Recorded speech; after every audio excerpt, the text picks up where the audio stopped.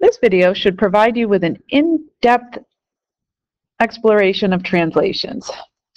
Recall from our studies the first day that a translation is really a rigid motion that takes and slides an object a fixed distance in a given direction.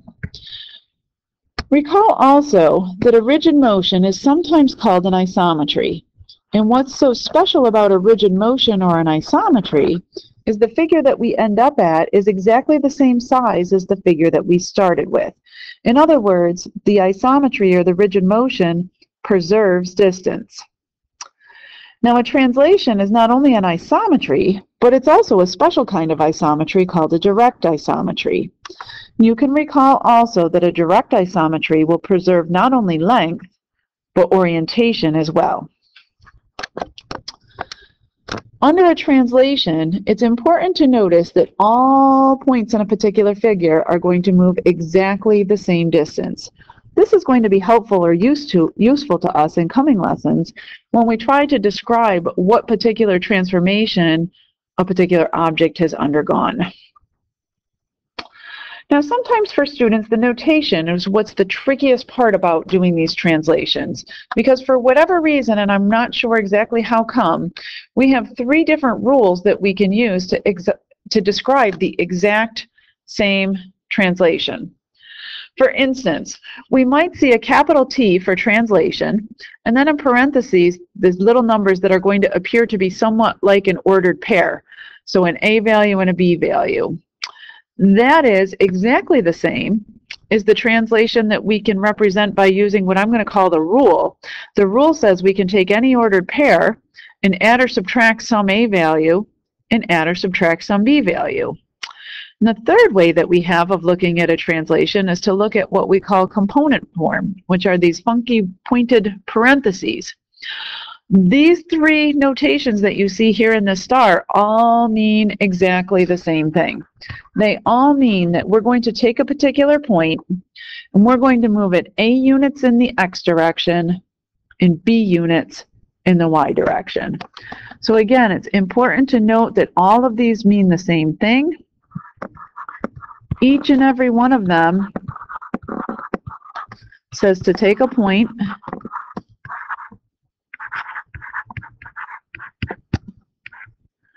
and move that point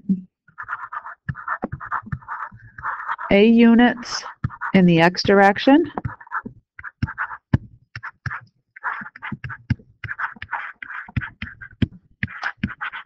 as well as B units in the Y direction.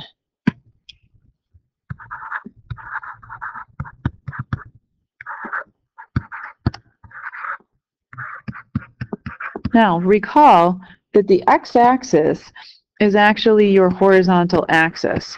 So moving something A units in the X direction will actually have the effect of shifting that object to the left or to the right. Shifting something in the Y direction, well, your y-axis is your vertical axis, so that has the effect of moving something up or down. But again, it's important to note that every single one of these says move it A units in the X direction, B units in the Y direction. A units in the X direction, followed by B units in the Y direction. And this component form says exactly the same thing. A units in the X direction, followed by B units in the Y direction.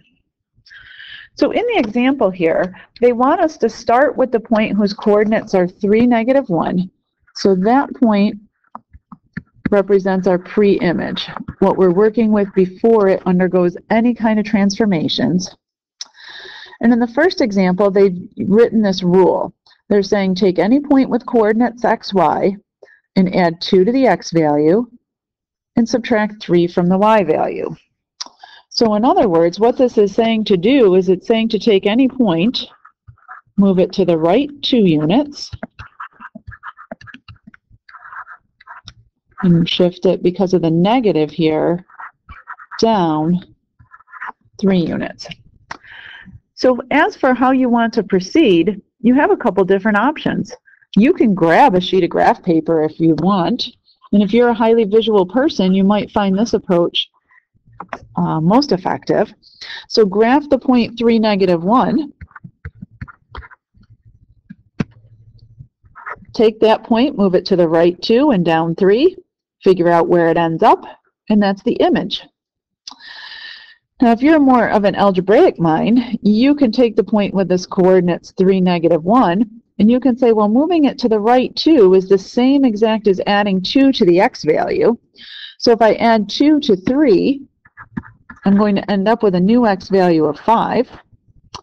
And moving it down 3 has the same effect as subtracting 3 units from its y value. So its starting y value is -1. When we subtract 3 units from that, we end up at -4. Regardless of the approach that you take, whether you graph the point 3, -1 and then move it right 2 and down 3, or if you apply the addition and subtraction method, you'll still end up at the point whose coordinates are 5, -4. Now in letter B, the translation is asked slightly differently, but it's really still the same idea. The capital T stands for translation. The -1 tells us how many units we're going to move it in the x direction. Due to the fact that this is a negative number, instead of moving it to the right 1, we would move to the left 1 unit. Due to the fact that the y value here is a 0, we're going to move it up or down, not at all. So the y value is going to remain exactly the same. So again, you could take and plot your pre-image, 3, -1, and then move it to the left 1, move it up or down 0. I'm going to take more of an algebraic approach and say, well, moving something to the left 1, if we're starting at an x value of 3, moving it to the left 1 is going to have the net effect of subtracting 1 from the x value, which means I'm going to end up with a new x value of 2.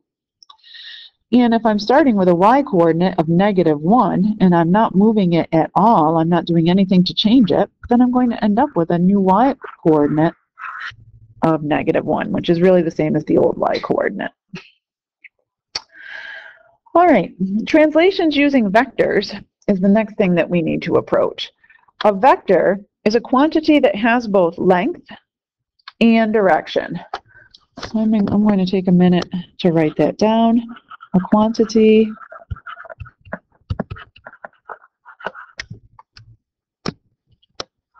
with both length and direction.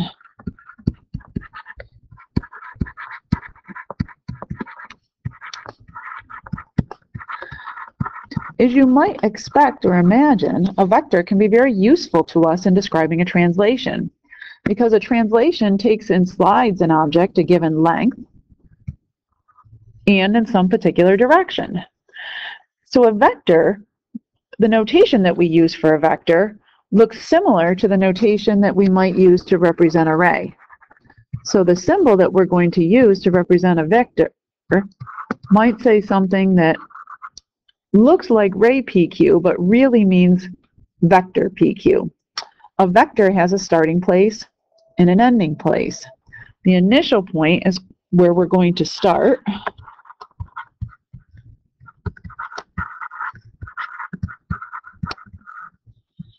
The terminal point is where we're going to end.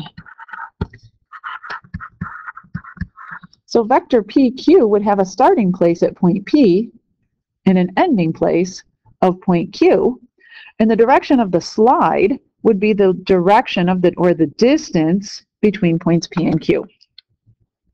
Now sometimes we write this vector in what we call component form, and we've already looked at that a little bit. And that's those pointy or jagged looking parentheses, which again says it move it A units in the x direction to the right or left, B units in the y direction, or up and down.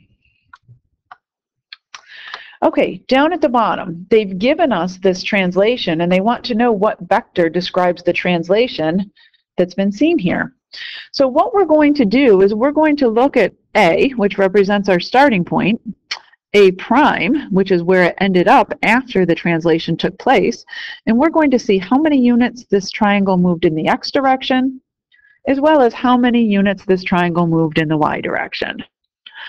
So from A to A prime, it looks like we move 4 units to the right and 9 units down.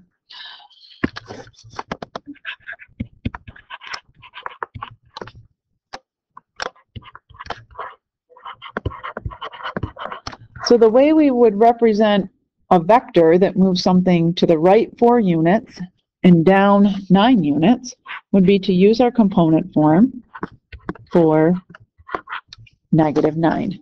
Notice that due to the fact that this is being moved down 9 units, I'm using a negative number. Now, if I were to go and count the number of units that B moved in the x direction and in the y direction, it would end up being 4 units in the x direction, -9 units in the y direction, and likewise the same for C. And if I go to my picture and I draw those vectors in there, something really interesting happens. Notice that each and every one of these points under this translation has moved exactly the same direction and distance. Every single one of those points moved 4 units to the right and 9 units down, which means every single one of those vectors is the same length. Every single one of those vectors is also the same direction, making them all parallel to each other.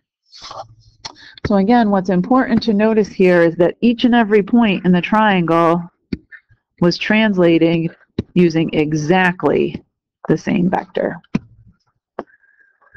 As always, I want to thank you for the gift of your time in watching the video, but I do want you to take a few minutes and summarize the key ideas and the important takeaways. What do you think is going to be important for you to remember from this video? And then see if you can apply what you've learned to answer the questions on the next page.